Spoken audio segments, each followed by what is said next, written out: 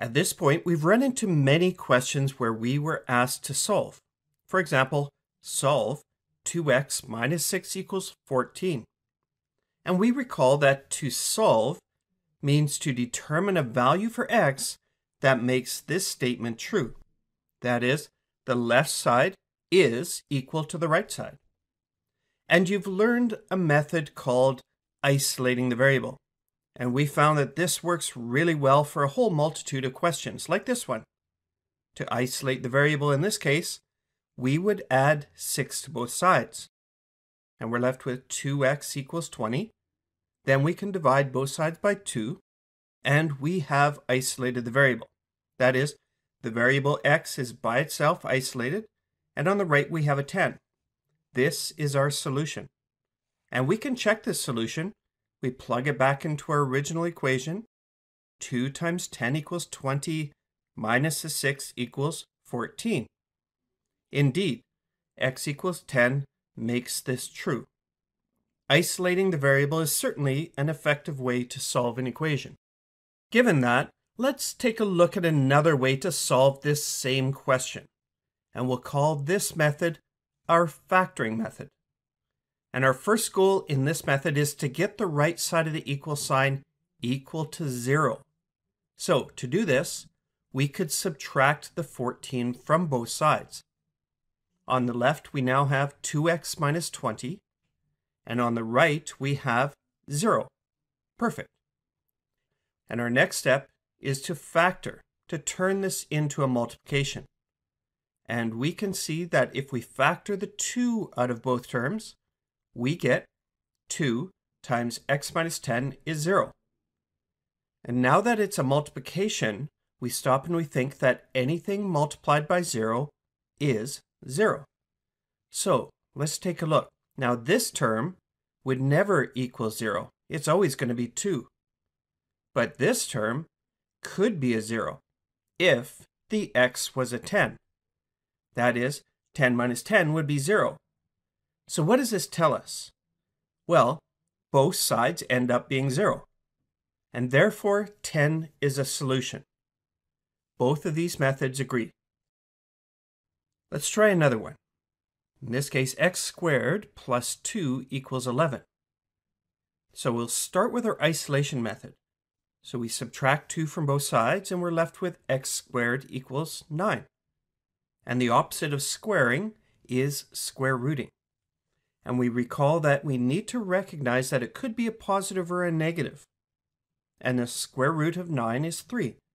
So, isolating the variable indicates two different solutions here, a plus 3 and a minus 3. And again, we could consider plugging these into our original equation to check them. If we plugged positive 3 in for x, well, x squared equals 9, and 9 plus 2 equals 11. Yep, that works. What if we plugged in negative 3? Well, negative 3 squared also equals 9. And again, 9 plus 2 equals 11. Confirmed, they are both solutions. Isolating the variable worked again. So let's try our second method here, our factoring method. And we start by getting a 0 on the right. And in this case, we do that by subtracting 11. 2 minus 11 equals negative 9. And so we get x squared minus 9 equals 0. Perfect, we have our 0 on the right. And our next step is to factor it. We want to turn this into a multiplication. We recognize that it is a difference of squares. So, x at the beginning of both sets of brackets, a plus 3 and a minus 3. And that all equals 0. So, we're at the point where we say, what would make this equation true? Well, the right side is 0, so we just have to stop and think, what values of x would make the left side 0? Well, if x was negative 3, then this term would be 0. And 0 times anything is 0. So negative 3 is a solution. What about this other term? If x was positive 3, then this term would be 0. So positive 3 is also a solution. So again, we have solutions as positive or negative 3. Both methods agree totally. In this tutorial, we looked at a new way to solve equations. We first reviewed our previous method, a very solid method, that is, isolating the variable. And then we considered this new method, solving by factoring. In this method, we first rearrange the equation so it has a 0 on the right.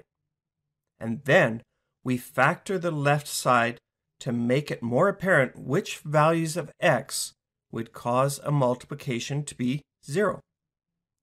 Now we know that a multiplication by 0 equals 0, so we just have to look at the factors we've made. Now, if isolation works so well, why do we need a new method? We've proven that both of them work equally. Going forward, we'll start to explore questions where our isolation method isn't very useful to us. But our new factoring method will work just fine, and so we're ready to move forward.